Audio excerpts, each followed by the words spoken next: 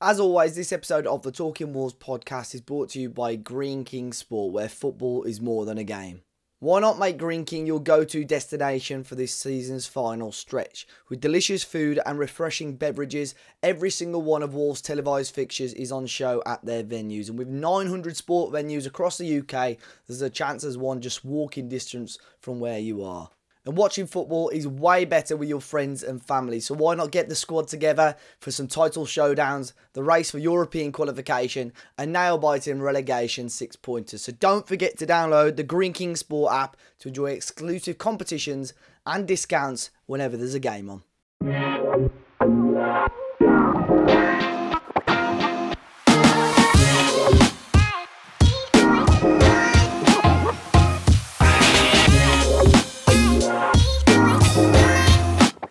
Hello and welcome back to the Talking Wolves podcast. I am your host, Matt Cooper. I'm delighted to say I'm joined by Dave Azzopardi and Jordan Russell, but also by Johnny Phillips. Johnny, how you keeping, mate? Good to see you. Very well. It's good to see you three as well. It's been a while. I know the last time that you came on, I think it was the last time, it was on the eve of O'Neill coming in. And I remember you saying, do you want to get this podcast out as soon as possible? Because I think this news will be old news. They're about to announce Lopetegui's departure, weren't they? Lopetegui's departure. Yeah, because I remember I spoke to you in the week and you mentioned about O'Neill and I thought, surely not. And to be fair, you were right, mate. you were bang on the money. But before we crack on with the podcast, Dave, Jord, how you been keeping? Listened to the pod last week, enjoyed it. All good, mate. All good, thank you. Good. Yeah, all good. Yeah, sound. All good as well. Yeah. How was Copenhagen, Jord? It was good. It was really good. I got suckered in a little bit really. On the Tuesday night, we were out there for quarterly business reviews, and I was presenting on the Wednesday slot, and Tuesday night got in at 20 to 2. It was not good. They got me in with some, but they said, "Oh, we do this thing here, like we shot schnapps." Was I all right, like peach schnapps or whatever? No, we just call it schnapps. I'm like, right, okay. It was like battery acid. Honestly, I had 4 or 5 of them when I was away with the fairies, but no, it was a very enjoyable time. I was hanging out my arse in the office on Wednesday, but we pulled through and we lived to fight another day. You're quite fortunate with your job, though, aren't you? You get to travel quite a lot. Well, say fortunate, depends if you can be bothered. Yeah, I mean, fortunate. Yeah, I get to see some. Some weird and wonderful places, I guess, in a way of that you wouldn't normally see. And it gives me some opportunities. I've got to go to Krakow next month. Sorry, we work as well, so that's another place to tick off. So it's It's all good. Can you just before we move on, George? Can I get your opinion on Dave's facial hair?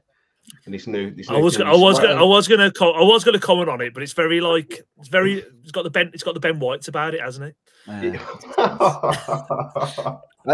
You know what? I've done like 3 or 4 videos with this week, and not one person has commented. And now everyone's going to be thinking, "Oh yeah, flipping it, does look crap." So, he'll be gone next week. Don't worry. He'll be gone definitely. Johnny, what have you been up to? What you were covering West Ham game, weren't you, on Sunday? Yeah, I did West Ham Fulham on Sunday. It was great. Do you know what? The reporter's position for when we do the interview shift is right behind the away dugout, and I was sat directly behind Traore and Jimenez, thinking, "Oh, if only we could have those two on our bench these days." But there you go. It was great fun. It was a good game to do. I've seriously got a lot of time for Fulham. They're really impressive the way they try and play football, and I love Marco Silva. You know, if ever there's an opportunity to get him here, if we're ever looking for a manager at some stage down the line, I'd love Marco Silva at Wolves. But it was good game, really good game. Yeah. I've seen on your on your Instagram, you've been doing quite a lot of, or it feels like you've been doing quite a lot of the games on the weekend. You seem to be all over the country. Yeah, it's mad. I mean, Easter weekend was mad. I think I did Wrexham, Brentford, Stoke, and Portsmouth. I think I went to every sort of corner of the country, and it was great fun. It's a great time of year. There's loads going off, and arguably the lower leagues is where there's the most fun going on at the moment now, especially with the playoffs on the horizon. It's just brilliant. So it's been really good fun. I did Portsmouth Derby. That was a great game, and getting Portsmouth back in the Championship will be brilliant as well. It's a proper club, that. So no, it's been really good.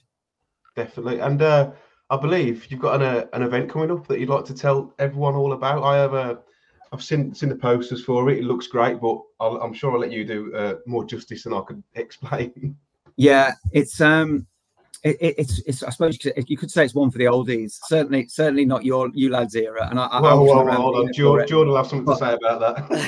But, we've got as many of the remaining 1974 League Cup winning team back together for one last time for a night at the Grand. It's going to be on Tuesday, the 14th of May at the Wolverhampton Grand Theatre. It's called Wolves Wembley Wonders, and it's a celebration not really just of that amazing cup final where they beat an incredible Man City team that had the likes of Rodney Marsh, Dennis Law, Summerby, Bell, all these great players in it, but also the 70s as a whole, which in truth is the last successful era the club have had, really.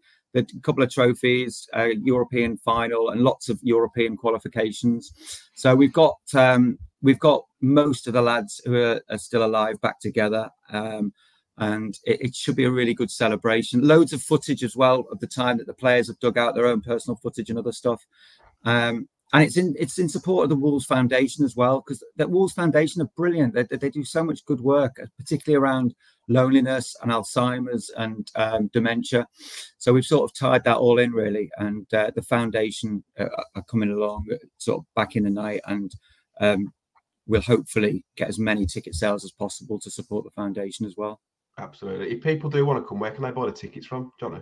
So they can just go onto the Wolverhampton Grand website. If you Google that, you will find it soon enough. If you Google Wolves Wembley Wonders at the Grand, you will find it, and then you can get your tickets there. So yeah, please do come along and support it if you're listening to this. Or if you're too young for it, just bring your dad or your granddad, whatever.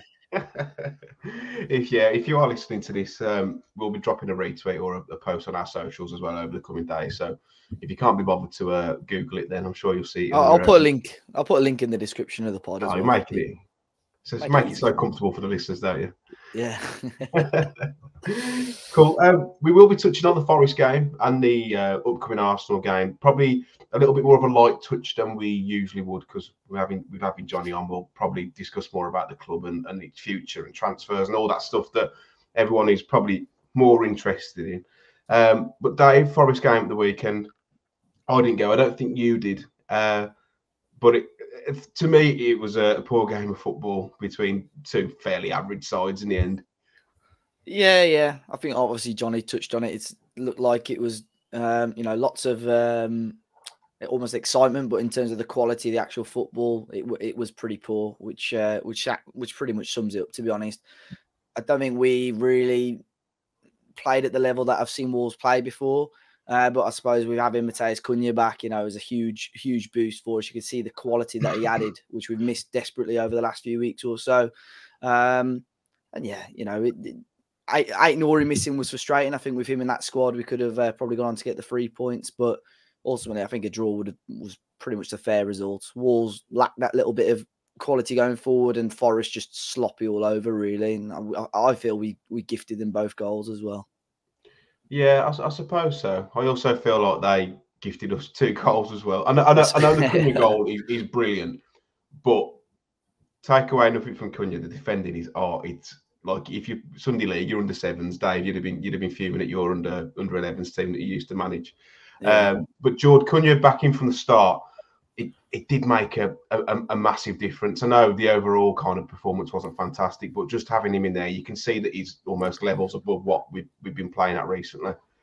Yeah, for sure. And he's a top quality footballer, and cost 50 million quid for a reason, right? I think you can tell though as well. I think there's been clamours and almost a bit of people taking the piss a little bit out of Sarabia's lack of making passes to Fraser or Chiwonmi when they were up top, and actually you can just see when Cunha's up there, the whole team just trusts someone to play off a little bit more and give him the ball in tight areas, let him play and express himself, and that's what you see with that first goal. Like I say, I think the defending from a Forest point of view is shocking, really, really bad. They've had multiple times just bring him down at any point, really, as long as he's not in the box, and they had so many opportunities to do so, but as soon as he's cut inside, it's an unbelievable finish, isn't it? But you can't give anyone with that sort of quality in the Premier League that sort of time, so they'll punish you, and that's exactly what he did. Yeah, Johnny, it's good to see that even after a fairly long layoff, was it 7 or 8 weeks? He was pretty anonymous last week, but at the Forest game, he's come back and he's like the Cunha of old, which is a massive boost for Wolves. Yeah, huge boost as well, because he does give us that little bit of ball carrying quality at the top end of the pitch, which not only takes opposition players out of shape, but helps get ours in it as well. And it's really good that I do love watching him. And he just seemed to see his moment. He probably had done his homework on a particularly poor Nottingham Forest defence. They really struggle at the back, and he was absolutely gifted that goal, that opening goal. The way he just cut inside, it was criminal defending. But it's great from our perspective to have him back, and he became a focal point, and he's become that. And I think he seems to really relish the opportunity of just being back out on the pitch again. It was just a shame that we're still quite not up to full strength up top, but brilliant to have him there. Yeah, I thought even with having Wanker back in, I've seen a couple of people say he looks miles off it, but I thought he made a fairly good impact off the bench. But it wasn't long after the Cunha goal that there's an incident that, well, there's a couple of incidents within the goal that people have been giving their 10 pennies worth. First off, Dave, is the actual goal. I've seen a few people blame Sarr, and don't get me wrong, like I've been critical of Sarr this season, and I'm always the one to probably put the boot in on him more than you guys. But I don't know how you can blame Sarr there. It's happened in a flash. It's a reaction. I think, if anything, as well, Semedo's a little bit naive not to go down, because it's a clear shove from Gibbs White, but because he rides it and stands up, I think the goal stands still. Yeah, I saw that on social media straight away about Sarr, but when I watched the goal back, I think João Gomez stood right in front of him as well, who misses the clearance. And I'm not saying it's an easy clearance to make, but I think as a goalkeeper, when you stood right behind a defender or whatever, or a midfielder who's going to try and clear the ball, it's very difficult, especially when he completely misses it. Sarr's going to have such a short amount of time to react to it. You talk about this line of vision from last week and so on, but now, when you're defending, it's a similar sort of thing. But the push on Semedo, I didn't notice in real time, to be honest. And again, I only sort of saw people moan about it late Saturday night and Sunday, to be honest. So, look, you're going to have some of those go your way. You're going to have some go against you. I think that's just us being petty more than anything, if I'm completely honest. I think if he does go down, though, it's given us a foul. Personally, it's two hands in the back. Yeah, but there's no reaction for. I thought the goal that West Ham had disallowed last week was soft, to be fair, on the foul. But because Semedo's gone down, you've given the referee that decision to make. Whereas you're right, I think if he stood up, you won't get it. If he does go down, I think that the referee would go to the monitor, or VAR would have a look at it. But I bet they didn't even consider that for longer than 5 or 10 seconds, to be honest. And who else was going to get the goal? Gibbs White. Jord, I don't know how you feel about this, but I don't really understand why he got so much stick. I don't think he helped himself in the cup fixture when he did the celebration, but Wolves fans have pretty much gone for his throat ever since he left, but then absolutely hate it when he gives it them back. I think you give as good as you get, personally. He's the pantomime villain, isn't he? I think that's what it is. And I think, look, I had no issue with the fact we moved him on last year, and he went, and like I say, even when he come to Molyneux, he got booed a little bit, didn't he, from memory? But the cup game, the cup game, I think the cup game and the celebration from this penalty in the shootout is what ignited it a little bit more and left that bit of a sour taste in Wolves fans' mouths. But I mean, if it was happening to you, I mean, I know if I was Morgan Gibbs White, I'd be doing exactly the same. Like, he gets pelters all game. He gets a goal, 6 is it. It's just antagonised. Playing pantomime villain. I think, people take it a bit too close to heart, really, with it all. But it was always going to be him, wasn't it? He was always going to impact the game. I always thought it'd be him and Chris Wood the weekend, and at least got 1 out of 2 out my bingo right. And to be honest, mate, I thought the fans saying he was crap. I thought he had a really good game. Everything good about Forest came through him. Who's that? Gibbs White? Yeah. He was one of the better players on the pitch, I thought, to be honest. He always is. Whenever I watch Gibbs White, he always tries to make things happen, and he's just everywhere on the pitch. The one thing in regards to, I get the celebration thing, because as football fans, we can't expect to give give stick out to players and not receive it back. But the one thing I didn't like was when he shushed, unless Sarabi said something, I don't know, but he shushed Sarabi right in the face. Yeah, that I didn't like that part of things, but I don't know. I think he burnt those bridges literally as soon as he left. There were certain comments, and then the cup game just, sorted it all out. So be interesting to see. It wasn't that bad when he was at Molineux, but it'll be interesting to see if he gets the Nunez treatment from next year onwards. What's your thoughts on it, Johnny? Do you think it's warranted from Wolves fans, or? No, I think Wolves fans have taken it too personally, and I think they're. I think he was well within his rights to have that celeb. I love players giving it to supporters who've just been dealing out a load of stick, and if the supporters can't suck it up, then they want to have a look at themselves first rather than the player doing it. It's tough. It's really tough, and they're subjected to a lot of abuse during games. So that was his moment, and he did it quite cleverly because he ran over to the Forest fans, and the way he just turned at the Wolves fans. I thought fair play to him. So yeah, I'm with you on that. Really, it's he's well within his rights to do that, and if he goes and does it, then the Wolves fans need to be looking at themselves in the mirror if they're getting het up about that. Especially because I know they were singing it, these misses with a slag as well. So, like, I can't. You know what? I think if I was playing, they were singing that about my misses, and I'd probably do the same. So, yeah, join in. What join in? Probably shake hands. So I do get it. I think fans do take it to heart a little bit though. Yeah, I mean, fans can be really funny and have got a great sense of humour, but they can get really childish at times when someone does something they don't like. So it was Gibbs White's moment, and just suck it up. Yeah, I've seen some of the nuclear takes on Twitter, because there seems to be over the last couple of years. I think there's a few incidents that have led to it. There seems to be a bit of needle between Wolves and Forest, whether it's the cup game, White, the FFP breaches.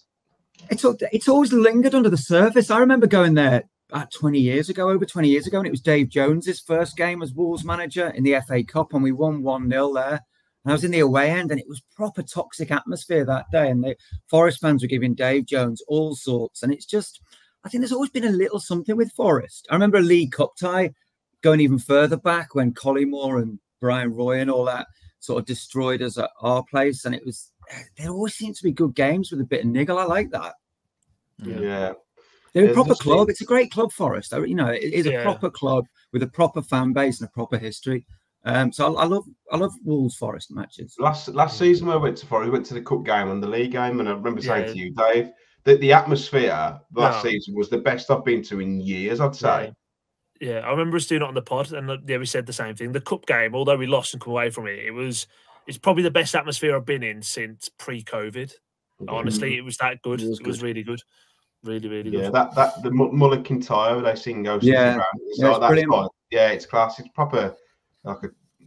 Still got quite a lot of character, hasn't it, the club? But it seems to be a bit in need, especially with the FFP ruling as well. I know, profit and sustainability. They were arguing that Wolves had sold Neves and whatnot, and I think Wolves are saying, hold on a second, something to do with us. Plus, it's in a different financial year, so I think the ownership model there with Marinakis makes him a little less likable.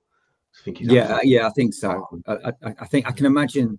Well, I know he's a very challenging owner to work for. So yeah, I can imagine. I can't imagine him and Nuno getting on.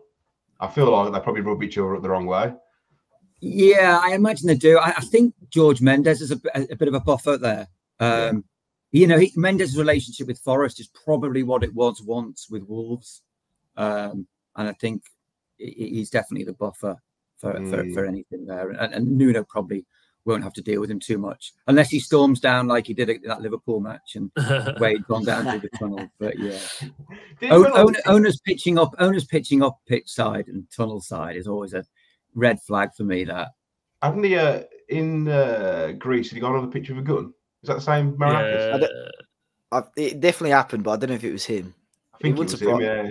I think it was him. Yeah, it did happen in Greece. They're all. I was listening to TalkSport at the weekend. I messaged you about it, Dave, and Jamie O'Hara was on, and he spoke about under McCarthy where Steve Morgan had gone down at half time, said to me, "Sit down," and told the players to have more shots because of the wind. Does that sound like something Morgan would do, doesn't it? You can't be doing that though, can you? No, he regretted that. I remember when me and Paul Berry went up to see him a year or so ago. We talked about that moment, and he regretted that. You can't just go in there and do that. He's not hot-headed, but he's quite a fiery character, Morgan. He's very, very passionate. But even he admitted he well overstepped the mark on that occasion. I can imagine. It wasn't Marinakis, sorry, Matt. It was a Greek owner, but it wasn't Marinakis. Oh, was it not? My apologies. Just in defamation letter at the front door. As I previously said, Hwang coming on. I thought Hwang looked good personally. I thought he looked really good. Looked full of energy. People saying he looked miles off it, but I didn't see that personally. I thought if anyone looked off it, it was Sarabia.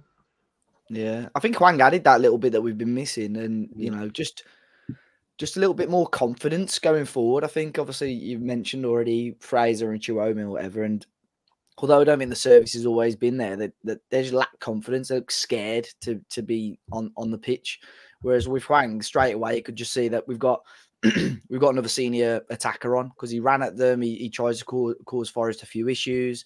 So I think obviously he's not going to be fully fit yet. But imagine if Wolves can get Neto back for the last 2 or 3 games, we might actually give have a couple of couple more wins under our belt, hopefully before the end of the season. But having Hwang back, especially before we've got 3 home games coming up now in a row, if we can get a good amount of minutes out of him for those 3, and Cunha's still getting a good amount of minutes, we'll look a lot better going forward, hopefully.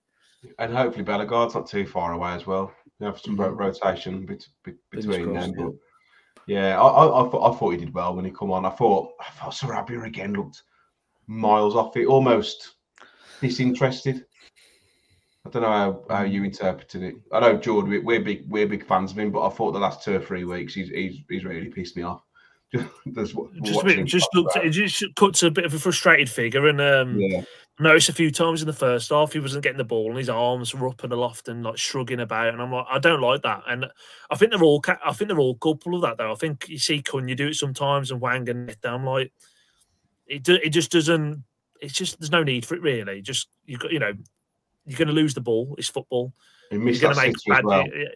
Yeah, exactly. That's it in the first half. Yeah, it's I think he's just cut a very sort of frustrated figure recently, because I think he feels like he's trying to drag the team forward and he's the one doing that. And there might be some truth in that. I'd argue differently. I think Gaetner's been a revelation further up the pitch, but I think there's just a lot of frustration with the team, and I think a lot of that comes down to how the season. I don't want to say it's petered out yet, but it's petering out. I think we were in a real strong position before that Coventry game in the league, and potentially getting a cup semi-final. And we know that lack of investment or lack of squad depth, to put it politely, has probably cost us. It's definitely cost us a trip to Wembley, put it like that. I don't know how you feel about it, Johnny, but that Coventry game almost feels akin to the Leeds game a couple of seasons ago under Large. We're 2-0 up, and we end up spewing it 3-2. Red card, and it all went tits up from there. That's what that Coventry game feels like to me now. Yeah, it was a big blow, that, and also the way Gary O'Neill went for Mark Robbins afterwards as well was unnecessary, and it was sort of you could tell they were hurt. You could tell they were really hurt by that, because it was a huge opportunity to end the season on such a high, and through no fault of their own, really. A relatively small squad with a lot of injuries. They've sort of it looks likely that it will peter out to some degree, and it was just a shame that what it happened the way it did. It was I think it was a real blow, that Coventry game, and it's probably going to take quite a while to get over, and we're probably just seeing the sort of those frustrations. They're a funny bunch, the players. They care immensely, but they don't all get on. I think Gary O'Neill himself has said sometimes it's a bit like being a childminder or a school teacher trying to control them. I mean, they are characters. That's how I feel on this pod. I mean, they are characters. Teams historically, teams that don't get on have done all right at Wolves. The Dave Jones promotion winning team famously didn't get, a lot of the characters didn't get on there, and I think And the Wolves team, his current Wolves team, has characters, vocal people, and they're not afraid to share their opinions. And that's sometimes I was what Jord was saying about those reactions on the pitch. I don't like that sort of stuff, but it can manifest itself in different ways. I heard that O'Neill had said that he'd stop the players from doing something about all these contentious VAR decisions. I don't know what they had planned, but O'Neill had said in his post-match press conference that he'd stop the players from doing something. He wouldn't say what, but now he was saying if they wanted to do it again, I couldn't stop them because of my reaction after the West Ham game. Yeah, that West Ham game was particularly volatile situation. Off the pitch at the end of that one, that was quite. That looked like sort of Gary O'Neill had. It was too much even for him, that decision. So yeah, things changed. I mean, there's a sense of injustice, but you've got to channel it the right way. I think, you can't go around with a chip on your shoulder saying, "Oh, we're getting," and thinking it's a conspiracy theory. You've got, however hard it is, you've got to just go into every game as if it's a clean slate. But I suppose when you've had the amount of knocks Wolves have had with those decisions, it's inevitable that it's going to leave a lasting impact. Yeah, I do get that, and I saw the interview with Jose Sarr. I think he did it with Sky Sports actually, saying that VAR would cost us 10 points this season, but failed to mention that he'd got beat from a corner the week before. So it's these obviously these things are frustrating, but I feel like it's not the reason that we're in a position that we are is not just down to those decisions. I think the squad is a big issue, but also the last few weeks just like individual sloppiness, especially in defence. So yeah, and you can't be bleating about 10 points. I don't know how you work that out, because if you then Jose Sarr's not going through all the decisions opponents have not had against us, is he? And all their dodgy, unlucky decisions. I think you're really clutching at straws if you start putting a currency and a figure on how many points Wolves have lost to VAR. It's not the route to go down. I mean, they do say it evens itself out over the season, and I don't think that's necessarily the case for Wolves. I think we've probably been we probably had a harder done by than most, but I just think, like you said, channel that elsewhere. Just to finish off the Forest game, Dave.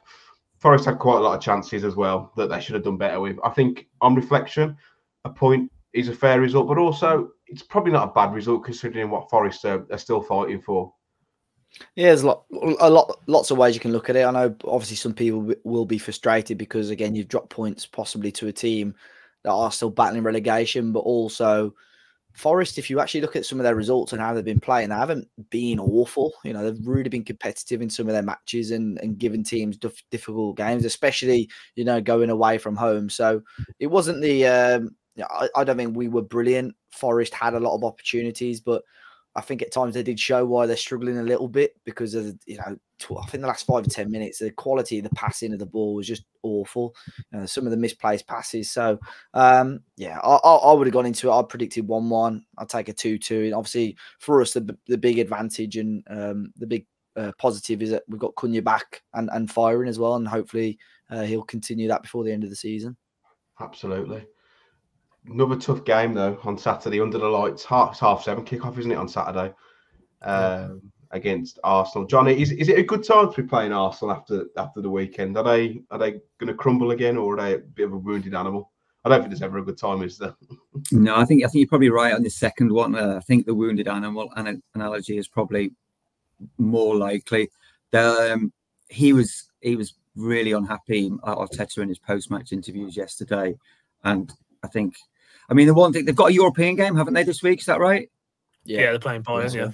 So that might work in Wolves' favour in terms of, statistically, teams coming on the back of an away trip, like West Ham yesterday, against a team who's got all week to prepare for the game, makes a big difference. So that will help Wolves just in terms of the sort of strength and conditioning and fitness levels. But I think they'll be. I mean, it's absolutely last chance saloon. They've got to win every match now, just like Liverpool. I think they've got to win every match to overhaul City and just hope. And even then, that might not be enough. So yeah, I think it's definitely the wounded animal. So we'll see. It'll be an interesting one. Dave, I'm hoping that it's the wheels have fallen off. It seems to be some absolute catastrophic. Well, a lot of Arsenal fans catastrophising, saying it's done, it's finished. But I know City are in, in pole position now, and it's second nature for them now. But it's still really tight at the top. So I still think that Arsenal are probably more than likely turn us over. But yeah, it's so tight. All it takes is, I know City, when they want to turn it on, they'll turn it on. But they can drop points. We've beaten them at Molineux. I don't think we'll go to the Etihad and win, but they can definitely drop points, and it'll make the title race interesting again. I think there was one bookmakers earlier already paying out on people that had bet on City to win the league. I think it's normally Paddy Power, isn't it? I think it's Betfred or something. Someone Betfred, yeah, but we tend to have fairly. I say this last year we at the Emirates we really struggled, but at Molineux we have fairly competitive games against Arsenal. I think just before Lopetegui joined was when we played him at Molineux last, and we were quite unlucky there. We probably should have had, talking about VAR and referees, we should have had a penalty on Guedes, and that would have changed the game completely. But it was a fairly tight game, so I don't know. I think under the lights at Molineux, anything can happen. And I'm just hoping that, because after Coventry, there were people commenting saying, I don't think Wolves are going to win another game again this season. I don't think we have yet. But, I'm just hoping, we've got a run of 3 home fixtures now. 2 look fairly favourable, but saying that, Bournemouth have been in fantastic form. Luton are still fighting for their lives, so it's going to be a difficult game. So who knows? It'd be typical Wolves to turn over Arsenal and drop points in the next 2. But, Jord, how do you see this one going? Do you think the 7:30 kickoff could have a positive impact? Because historically, Wolves, Molineux under the lights is a great place to play football at. Yeah, I think it could, right? I think a lot will go with what happens on Wednesday night. I think they're playing Bayern. I think you see this Arsenal team; they're a very emotional squad.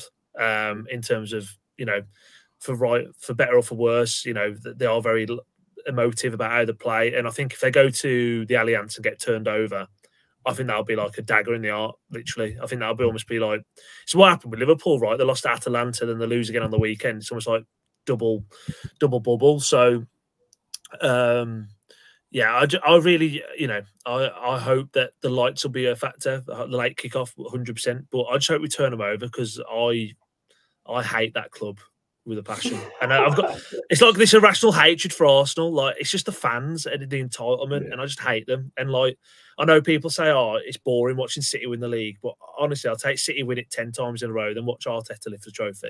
Honestly, so I hope they come to Molineux and we turn them over, because I think it'd be the funniest thing ever. Who would you rather win the title, Johnny? Who would I rather what? Win the title out of City, Arsenal, and Liverpool. Liverpool, really. And Liverpool were the team I loathed growing up as a kid, living there, coming from there. I always found their fans entitled. And Everton was the team I had a really big soft spot for back home. But since I've moved away from the city, I feel a bit fonder, from a distance. For the, I like Klopp. I know he can be a Marmite figure, but I really, really like Klopp. So I suppose if there was one of the 3 that I'd like to see win it, probably to send Klopp off. But I wouldn't say any of them were on my Christmas card lists, to be brutally honest. Dave, how about you, mate? If you could pick, mine's City by an absolute buzz ride, but probably in preference to be City, Arsenal, and Liverpool. I think, yeah, I think mine would be as well. I know Arsenal fans, when there's been a fair few links between Neto and Arsenal over the last couple of years. I know that you reported on it, Dave, on Talking Wolves. There's so many Arsenal fans with access to Twitter accounts. It's ridiculous. It's weird, yeah. They're social. Like, everyone that I interact with in terms of doing content with have been their sound, but Arsenal Twitter is like ridiculous. Like, I did a video, like a live stream like this with an Arsenal fan before, and the guy was asking if the probability of them signing Neto, and I said, I think it was right before the end of the transfer window we played them, and I was like, no, I can't see it happening. I think he'll have another 6 months. Within 5 minutes, there was all these people quoting what I'd said, and on my whole timeline was full of it and tagging me. It's like, flipping heck! I've never had that before from a fan base. So crazy. I remember something similar. It was when I think Ornstein had reported it. Not this summer, the summer before. And the transfer window was still open, and he picked up a knock when he couldn't play in the cup game, and I tweeted before the game, Arsenal fans, if you don't see Neto he's not in the lineup, it's because he's injured. It's nothing to do with the speculation. What 2,000 quotes? Like people giving me shit about it. So I'm just stating facts. I'm trying to help you out, but I don't know. I'm not feeling too confident about this one. But Johnny, would you put Hugo Bueno back into the lineup? Before against Forest, he came on and did a job, and I thought Doc has looked a little bit shaky the last couple of weeks. Yeah, I think Hugo Bueno probably needs to play as well. Yeah, I think I wouldn't have a problem with putting him back into the starting lineup at all. I think he's someone who's just going to get better. So yeah. He needs game time though. He needs game time, absolutely. Yeah. I wouldn't be surprised if he's one of the players who goes in the summer, whether it be loan or on permanent. I think his name is on that list of potential sales. Yeah. I don't think you're getting much for him though. No, it doesn't get a vast amount, but you get a fee, I think. You get 5-10, maybe. Maybe. Wasn't he linked with Celtic in January? Or was it Celtic. Yeah. And there were some decent sized clubs after him at the start of the year as well, I think. Moves back to Spain and Celtic could be a great move for him. I think they rejected a loan move as well, like in the summer for him and in January. So I'll be interested in him. Cool. Should we move on to the questions? I mean, Johnny, there's quite a lot of most of the questions are just for you. So I think I'll ask the questions and we'll probably kind of elaborate on some other things and we'll go tangent on in and out of things. But Amar's Music Show has asked, does Johnny have any insight in what the club's plans will be if we're unable to sell Neto in the summer? Will the club be actively looking to sell one of the other big assets? Yeah, I mean, I think the Neto injury has really muddied the waters. If you looked at a fully fit Neto, you could get a really big fee for him. At a peak Neto, you get a huge fee for him, and then you could do a lot of summer strengthening on that one transfer fee, and you would have only lost one player, and you could bring in, say, you brought in 4 or 5. The squad is bigger. You've got more options now with his injury record. There's a question over that, and a question over the club's willingness to spend money on him. And if clubs aren't going to spend money on him, then where do Wolves get money from? I think Aït-Nouri is the one who's attracting the most interest. He's really, really well thought of by a lot of clubs, and if a big money offer comes in for him, then that would be the obvious place to look for to generate income. I mean, others. I mean, I know João Gomes is another who's really impressed as well. I don't know what you get in terms of a fee for him yet, and he's probably someone that they wouldn't really want to sell. But as always with Wolves, and I think it should apply to any club really that wants to go about its business properly. That every player has a price. You can't say, oh, he's not for sale. That's not nonsense. I think if players and Kilman, for example, Max Kilman, if they got a huge bid came in for him, I think they'd accept it straight away. So every player has a price in that level. I just think Pedro Neto just looked like the obvious player to go for decent money, say maybe a while ago, and now it doesn't look that obvious anymore. So then you're left sort of thinking, well, where do you generate money for squad strengthening, and where do you what are you prepared to let go? So it's fascinating, but I think Aït-Nouri would be the one who'd bring in the most money if we're looking away from Neto. I think with Neto, obviously the sale will be dependent on who else has been sold and for how much. But do you think Wolves could be in a position, Johnny, where they say, for example, clubs are only offering 45, 40 million, where Wolves are like, you know what, we'll take that considering his injury record? Or do you think they'll hold on to him and hopefully he has another good season? And also the player's probably going to be putting pressure on to go too. Yeah, I think they'd take it. I mean, because they've already proved that they can play without him. It's great when he's there, but he's been out for long spells, and Wolves have found a way of winning matches without him on the pitch. Obviously, it's much better to have him, but so I think they would take 40 million, absolutely, if it was offered. It's just a shame when it was, it was double that figure that was being talked about when he was at peak, and I just wonder if that's that number's gone now forever, and you realistically would only get as much as 40 for him. Do you know what Wolves were looking at before all these injuries? I know you said double there, but do you think that Wolves were actually looking for 80? I think. I mean, yeah. Before all the injuries, and I'm talking a long time ago, he was rated more highly than Diogo Jota, more highly than. I know Ruben Neves is a different type of player, and he was a serious, like top player in the making. It seems a long time ago. It's COVID, wasn't it, when he got that injury? I think. Yeah. So it's at that level. There was an 80 million player there, unquestionably. But now, a lot of water's gone under the bridge since then. So I imagine it's a bit of a conundrum for the recruitment department, because there will always be that tipping point. When do you hold off? When do you hold off? When do you hold off? And when you say, actually, we'll take that and move on. Yeah. Do you think that Neto himself will also be edging for a move? Yeah, I think he's probably he feels a bit left out now. I think everyone else of the top players from that Jorge Mendes stable have moved on, and he hasn't. So I think he'd be keen to go. And I think he's always said, I think he said he'd give it this season, sort of, and I think he'd expect to go in the summer, definitely. Yeah, I don't know if you can see another Nunes situation on the hands if he's not sold by start of August. Do you think he could?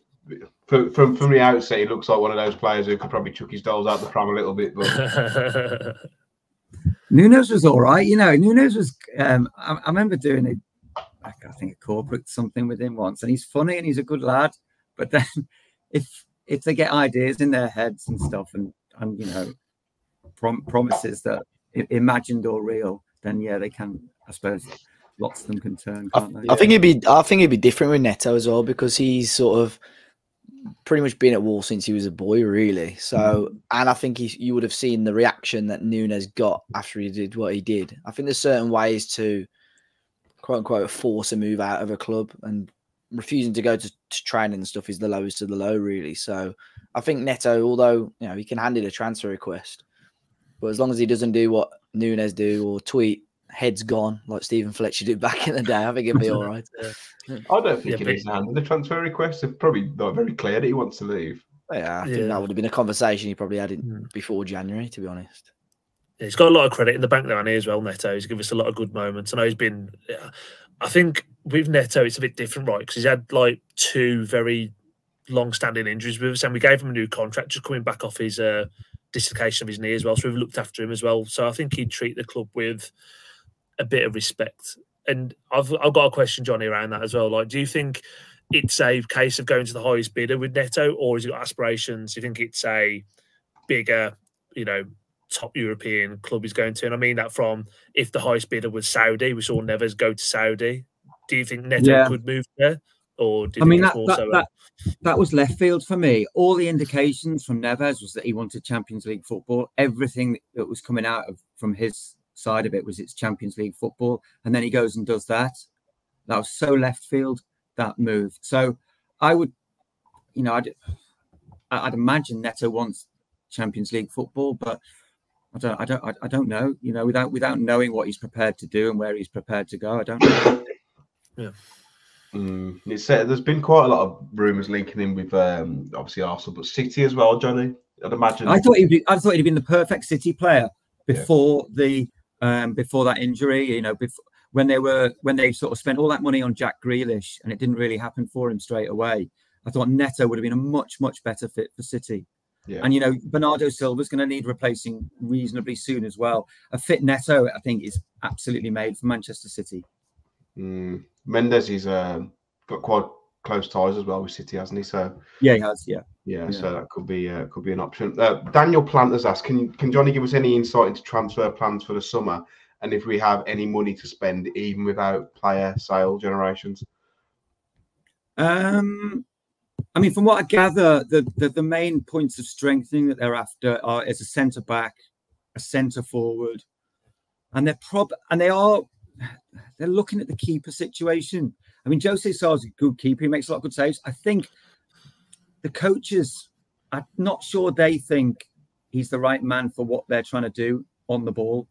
and he's maybe not the most willing to sort of adapt. So I think, whereas Sarr's fine, you know, he's a top level keeper, I think probably the coaching staff are probably thinking, is there someone we can get who is better with his feet, better with distribution, and can maybe learn the system a bit better.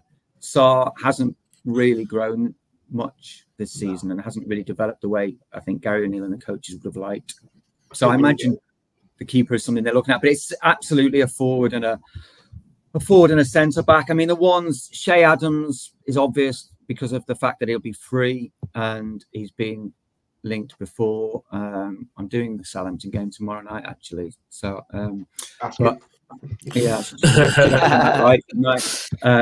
Yeah. So I wouldn't be surprised if they just went in, got him to get the numbers up. There's another one they like, the lad at Bristol City, Tommy Conway. Do you know anything about him?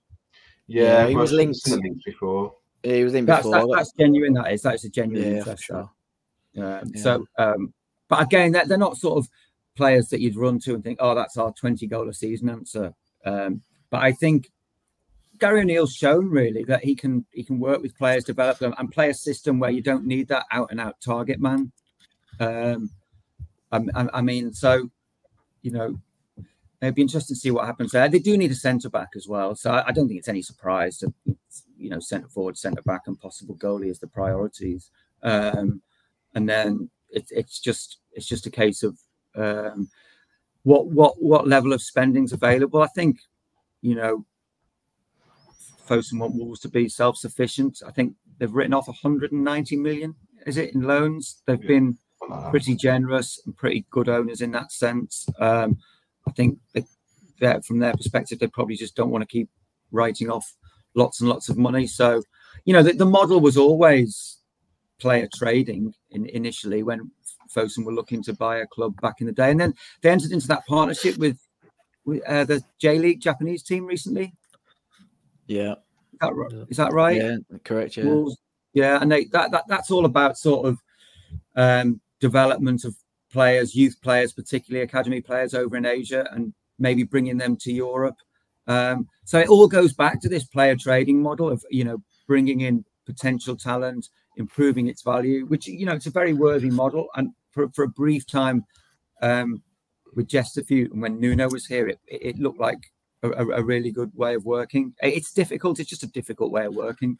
But you know, there are gems out there, but sometimes you've got to wade through a lot of dross to get to it. Yeah, I mean, Brighton are probably the gold standard, aren't they, from a player trading point of view, bringing players over and developing them. But I mean, on this podcast, we're not critical of Fosun's willingness to invest or write off debts. I think it's more the criticism around what they've done with the money. Spent a lot of money on shit over the last few years. Yeah, the recruitment's been an issue, hasn't it? But I guess it's sort of turning around a bit. If you look at the players who've excelled this season, there's been a lot of value, and a lot of value has been added to their initial fees. And I think, you know, Matt Hobbs would want to work more and more in that direction, and to continue that. I know that there has been large sums wasted, and it's tough. It's tough to see that. I think every club wastes quite a bit of money. There's no club that gets everything right. Maybe Brighton are the exception to that, but certainly Forest have got all sorts of expensive players kicking around in the reserves. So yeah, it's tough. It's a tough model to work, and you need to have a lot of structures in place. Wolves are still at that early stage, I think, in terms of their growth. And the structures they have in place. So I think, you know, it's one of those that'll take time. Yeah, but Gurpreet Dillon has asked any news on Fosun seeking new investors into the club, as reported earlier in the year. I think that's just an ongoing search. Yeah, it's absolutely ongoing search. I don't think there's they've changed tack in terms of that one. They're open about seeking investment. They still are quite open about that. They've had investment in certain areas, but they probably always want more. It's tough. We've seen with everything that's going on now, there seems to be this elite level of top clubs who've got the wiggle room, and then everybody else seems to be really struggling. I know the owners were a bit I don't know if frustration's too strong a word, but they're slightly frustrated that Wolves were bracketed in this FFP danger, as in Wolves, almost as if they'd taken their eye off the ball and weren't, being astute and prudent. Wolves were never in danger of FFP. And that, it's funny you talked about the Neves transfer at the beginning, because he went at the end of June last year. And if Wolves had been in any danger, Wolves could have changed their accounting period. Yeah. To the end. What Wolves' latest set of accounts, 2022-23, goes to the 31st of May. Now, Aston Villa have changed their accounting period to the end of June. You're allowed to do that. They've done that this year. And that would have taken the Neves money into that 22-23 period. But they didn't even need to do that. Neves is in next year's accounts. So Wolves were always quite comfortable in that sense. And we're never ever in danger of FFP. It's something ongoing. I mean, the Matheus Nunes sale wasn't needed as part of that. So they're in a reasonably, they're well run, but I guess the question is, how much do they want to invest going forward? I know they invested a lot initially, and I'm not sure it's in their model just to keep investing without a return. No, I do get it. I think fans do understand it, but especially this season where the expectations were so low, and then to have the season that we've had, I feel like fans feel a little bit shortchanged the way that they're. There's always that. It goes back to that Coventry game. You never know when you're going to be in that position again. It felt like a chance missed, and for all that Wolves have had a great season under Gary O'Neill, and things have been worked out really well compared to the mess they were in a week before the season started. Sometimes you think, that moment against Coventry, we were so well placed. If we'd have just added a bit more strength, and we could have really kicked on. But and obviously it hasn't. So there's always going to be frustration in that sense. That what is it, a chance missed? And only time will tell if that's a chance missed. If Wolves are never challenging for Europe again and aren't challenging for a place at Wembley again, then you'll look back on it in years to come and think that was an opportunity missed. But I think only what follows from now on will really be the sort of, we'll set out whether or not this season has been a chance missed or not. What? Go on, Dave. Sorry, mate. Sorry, I was going to say, I think the one thing in terms of the finances and transfers, what confuses people, or what people tend to get confused about, is the fact that, especially like publicly, there's been a little bit more from the club, especially since January, saying we don't need to sell in the summer, and that's right. If we, like you just said, Johnny, we're not in any sort of danger of FFP or profit and sustainability or whatever. But what people do need to realise that Wolves, if they are going to be pushing this sort of self-sustainable model, Wolves don't need to sell. So we could go in with this exact same squad next year. But if we want to buy, we will probably have to move some players on, and that's the biggest thing. People are saying, well, you said we don't need to sell, so why aren't we buying any players? So, well, you've got a grand total of 0 there. So if you want to buy players, you have to sell. So I think that's the main issue that people need to sort of appreciate, I think.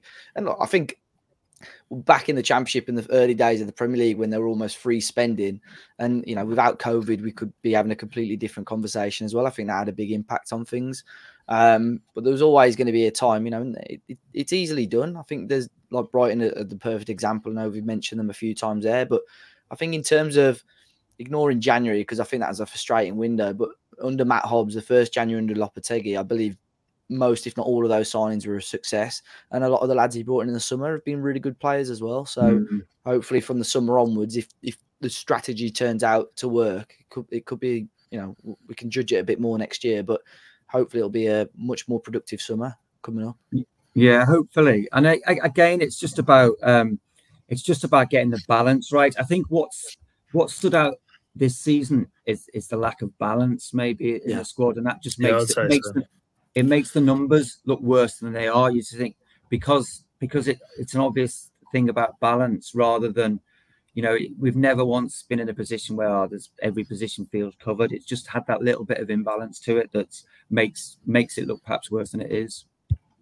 What do you think happened in January, Johnny? Because fans were told, and even O'Neill had come out and said, Sasha won't be going anywhere until we've got a replacement. We're definitely getting a replacement in, and then end up with Silva and Kladicic going. I know Kladicic was more from the humility reasons, letting him go, baby on the way and whatnot. But then to end up with less than we started, it was a bit of a kick in the teeth for fans I know now. Yeah, it was. I think in the end, the numbers that they wanted to work with just weren't there with who they were looking to bring in, and it was just a business decision. I think without knowing the ins and outs of it, there was obviously a position where there were one or two deals possibly in place if the numbers worked, and then for whatever reason those numbers didn't work for the club, so they weren't able to do that, or chose not to do it. Yeah, do you think it could be to do with anything around still having to pay a percentage of Johnny's wages?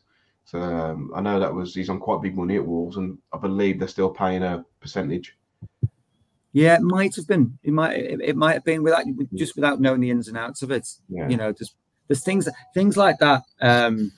Things like that emerge all the time, really, and it's there are numbers like that we're not really privy to that are factored into things like that. Yeah, so it could be without.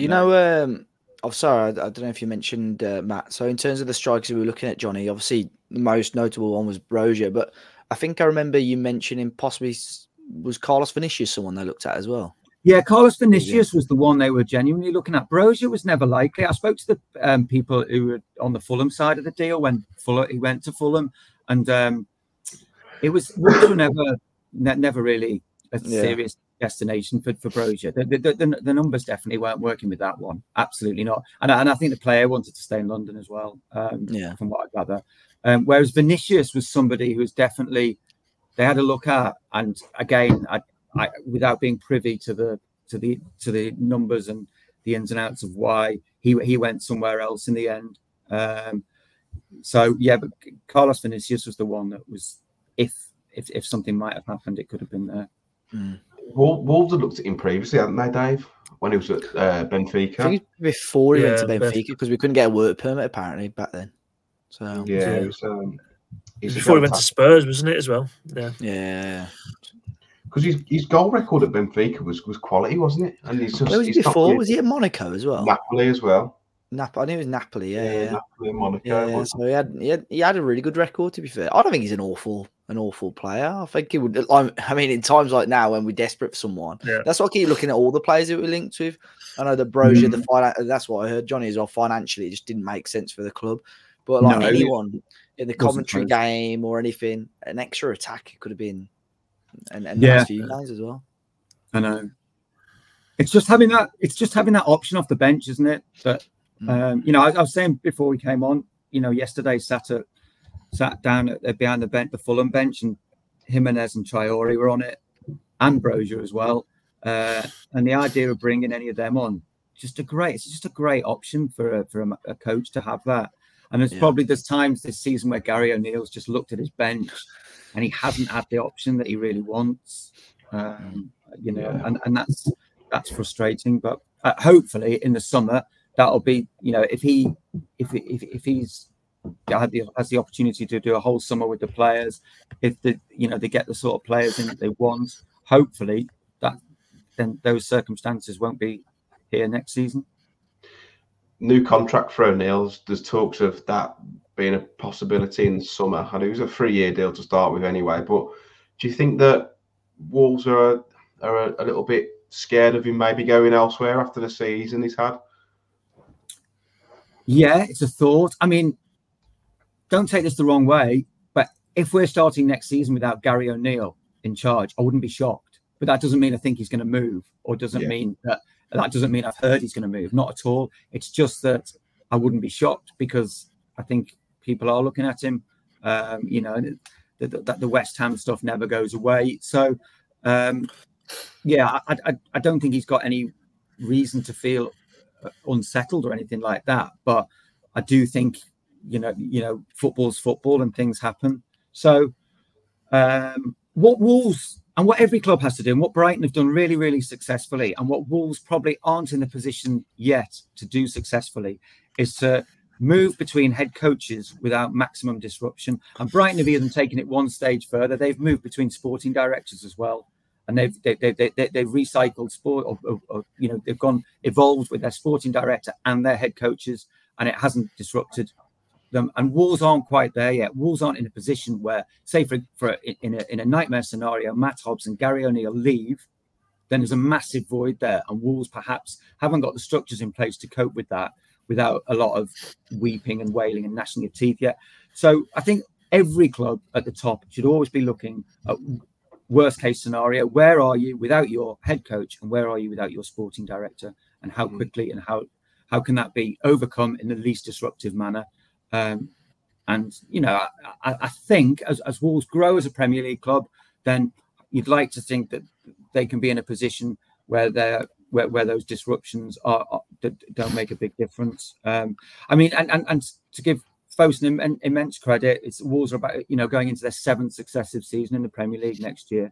That's, you know, completely unheard of in my lifetime as following the club 7 successive seasons in the top flight. So in many respects, although Wolves have been in the Premier League for several seasons now, and Fosun have been owners for 9 or 8 years, whatever it is, in many respects, there's a lot that still has to evolve, and there's a lot of organic development still to take place.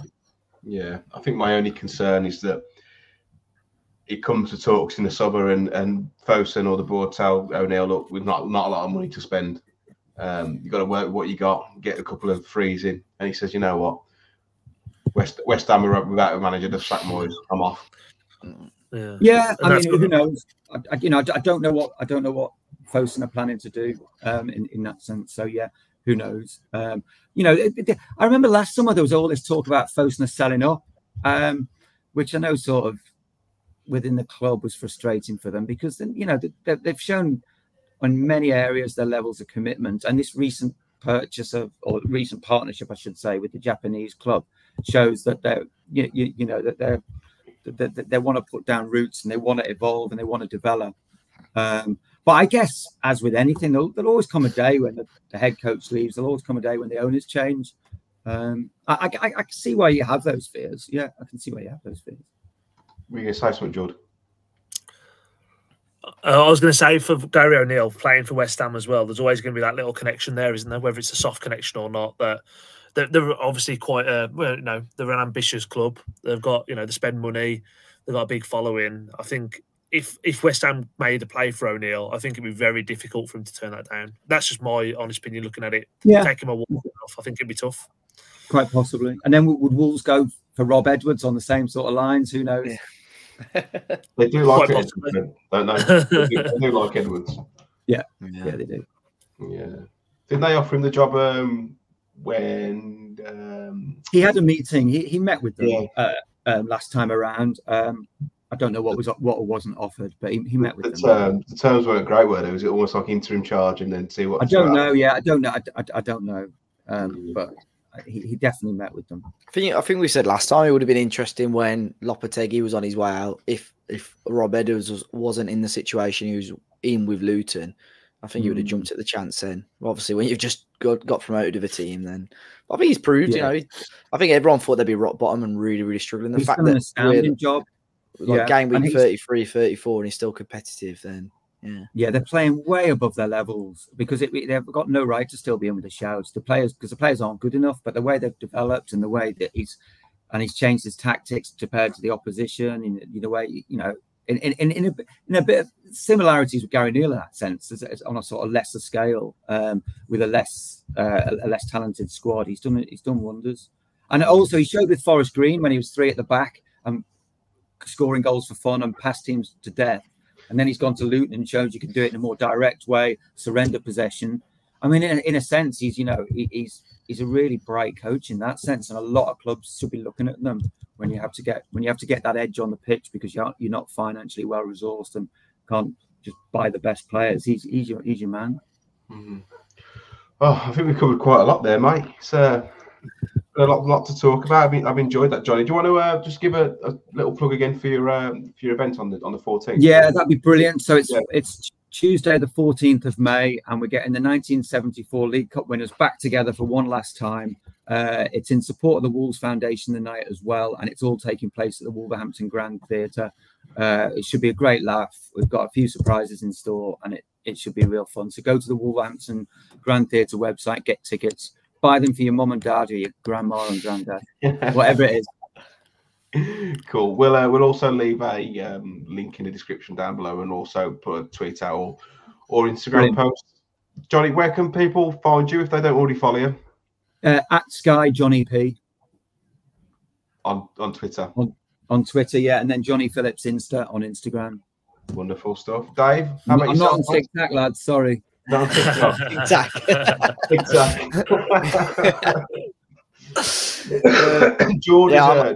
Jord is actually meant to do a dance for us on TikTok. We normally have a game at the end of the quiz, like a career path game, where I read out a player's career path, and you have to get in and say who it was.